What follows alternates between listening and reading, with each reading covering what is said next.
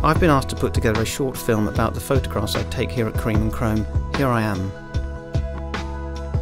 I use the Canon EOS 5D. It's easy to pick up, useful to hold, and is direct. Previously I've used other cameras such as the E5.9 and the 4.5. I have never used the B4. When I use the camera, I position myself carefully. Getting the right angle and the right texture is always what I like. Here is the EOS green insulating tape holding the battery pack in. This is not common in the photography world, but I need it or else the battery falls out. Using the EOS, I can get ever so close to things with the zoom lens that enables me to get as close as I want to get to it.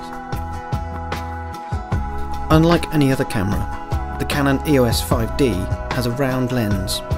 This enables you to capture round things as they pass by, some of them quickly, some of them slow. The settings on the Canon EOS 5D can be seen clearly at the top of the camera.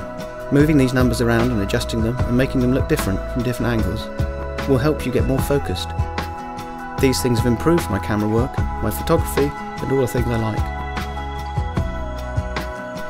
When I photograph a piece, I call it the subject of the photo.